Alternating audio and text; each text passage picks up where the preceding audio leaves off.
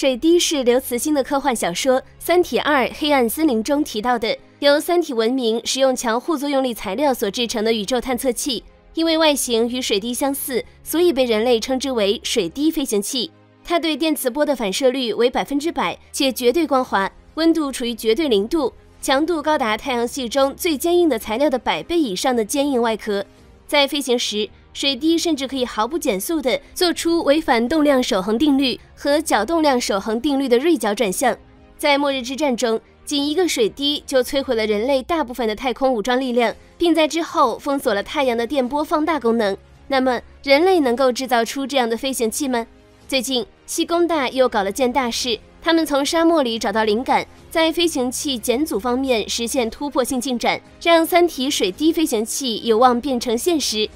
大家好，欢迎来到星球热点，国家大事从不缺席，舆论场中抽丝剥茧，聚焦独家中国资讯。点赞加关注，带你用不一样的视角读懂中国故事。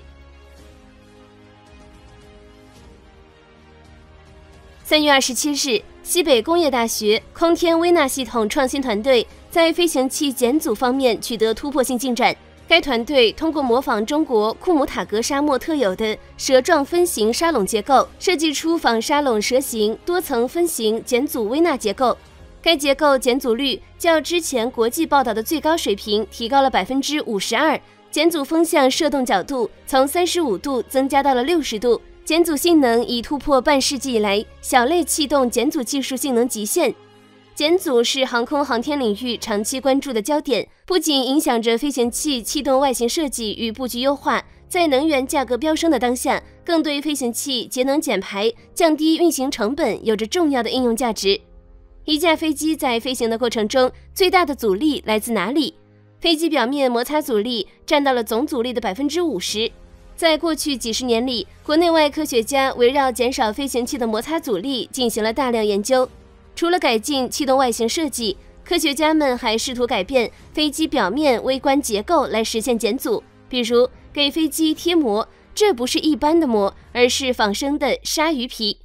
鲨鱼皮表面有很多细小的皮瓣，形成了一层非常微小的齿状结构。鲨鱼在水里游动的时候，细齿周围就会产生一个个小的漩涡，这些漩涡会巧妙地将鲨鱼向前推，同时细齿向尾部倾斜，这样就可以引导水流绕着鲨鱼的身体向后流动，大大减少了阻力。科学家仿造鲨鱼的皮肤，制造了鲨鱼皮泳衣。2000年的悉尼奥运会上，18岁的索普向世界展示了鲨鱼皮的威力，一举打破3项世界纪录，拿到3块金牌。在这一届奥运会上，新创造的14项游泳世界纪录中的13项纪录都穿着鲨鱼皮。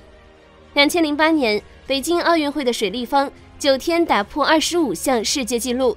2009年的罗马世锦赛，31项世界纪录被先后43次打破。因为他们穿了更新一代的鲨鱼皮，这就是科技的力量，以至于2009年的7月，国际泳联宣布全球禁用鲨鱼皮。那如果把鲨鱼皮用在飞行器上呢？如汉莎航空技术公司通过仿生鲨鱼皮研制出一款飞机贴膜，经试验应用于波音747-400飞机上，可有效降低飞行摩擦阻力。据汉莎航空官网披露，使用了该款贴膜的飞机，每年可少用300吨燃料，减少约900吨碳排放，节省成本20万欧元。但是，鲨鱼皮在空中远远没有在水中的游刃有余。科学家们发现，一旦风向改变了，鲨鱼皮的气动减阻性能就不行了，阻力又上来了。为此，空天微纳系统教育部重点实验室主任苑伟正教授与何阳教授团队在国家自然科学基金重点项目支持下，经过长期比对分析，基于相似准则提取条件特征，最终在茫茫沙漠找到了解决方案。为什么会选择沙漠作为仿生对象？何阳教授解释道，沙粒在风的搬运堆积下自然形成沙笼，并在沙笼表面形成了具有一定起伏规律的地貌结构。而自然界遵循最小阻力原则，即所有的物质都会沿着最小阻力路径运动。这说明风在通过这些地貌结构形成的路径中时，能量损失最小，也就意味着这种沙笼结构表面对风的阻力最小。此后5年，团队多次前往新疆、甘肃、内蒙的沙漠地形开展实地考察，分析沙丘形态、沙垄结构、沙粒特征等，掌握了大量第一手数据，最终选定库姆塔格沙漠作为研究对象。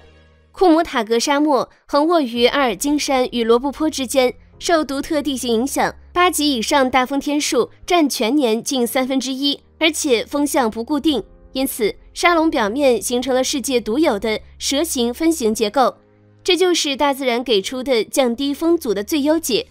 洞悉了自然的秘密，要想学习模仿进行复制，却不是一件容易的事情。仿生材料的制作是纳米级别的，细菌已经小到需要用显微镜才能发现，单个细菌直径大约是5微米，而1纳米是0.001微米，也就是说，要把一个细菌再分成5000份之后才是1纳米。中国的科研团队使用了微机电系统的芯片制造技术，又自主研发、设计、搭建了国际首座高分辨率微纳减阻测量风洞，最终设计出了仿沙垄蛇形多层分形减阻微纳结构，减阻率较之前国际报道的最好水平提高了52%，突破半世纪以来气动减阻的技术极限。下一步，团队将通过科技成果转化，让科研成果在大飞机、高铁、风力发电等多个领域投入使用，为节能减排提供新的解决方案。接下来，小编为大家分享西工大在航天领域取得的最新突破：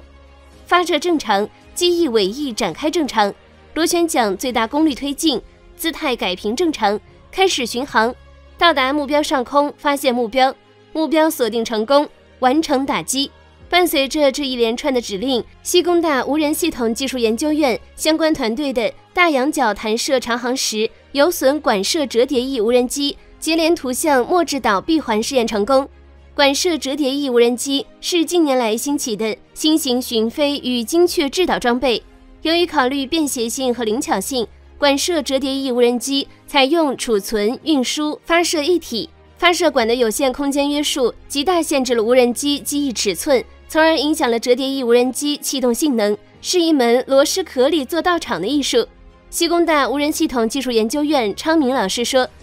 单次折叠的串列翼布局是国际上主流的折叠翼无人机布局形式。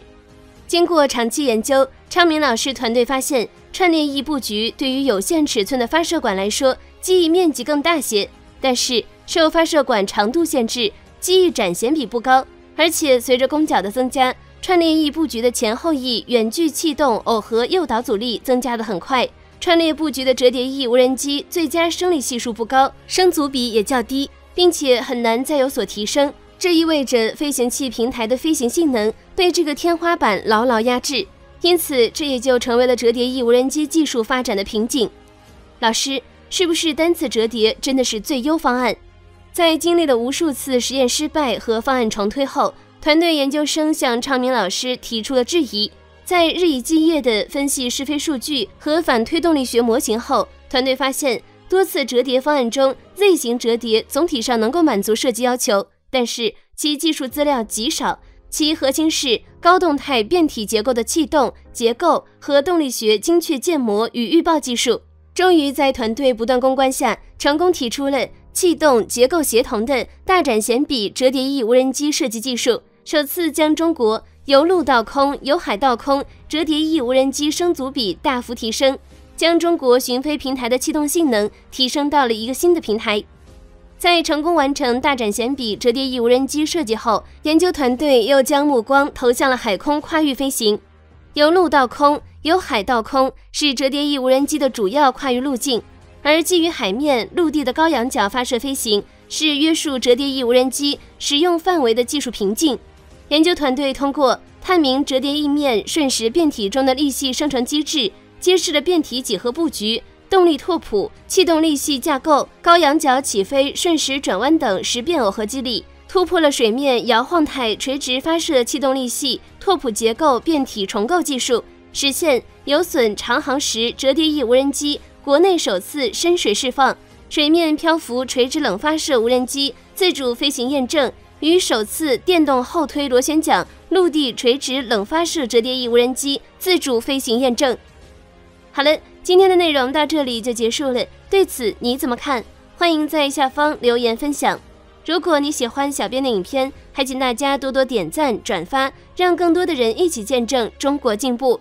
关注我的频道，这样既能回顾往期视频，又不会错过之后的精彩内容。那我们下期节目不见不散。